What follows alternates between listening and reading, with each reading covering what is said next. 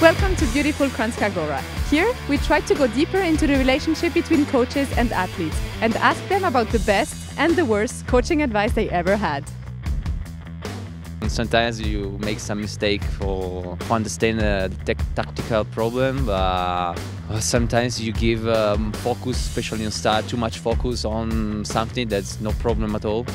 The worst a coach can do is to come up to you when you're a little angry. You just get out and say something stupid. I think that's the kind of the worst thing you can do as a coach. Maybe wait a little bit, say what you want, but maybe not in the heat of the moment.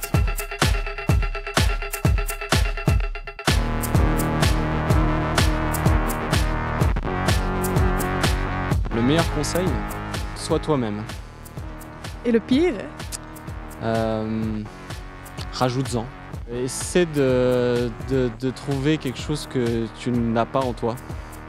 On essaie d'abord d'aider, ils peuvent devenir déstabilisants, ça c'est sûr. Ouais. Maybe to get them to speed up too much. Too much? Is it possible?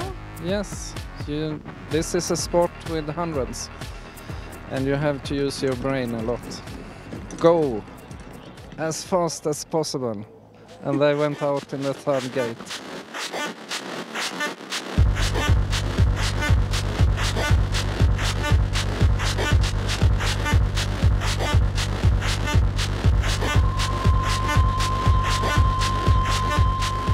Sometimes it's hard when they say go more over the outside ski. Yeah, it's easy to understand, but so hard to do it. You know what I don't like? How do you say it?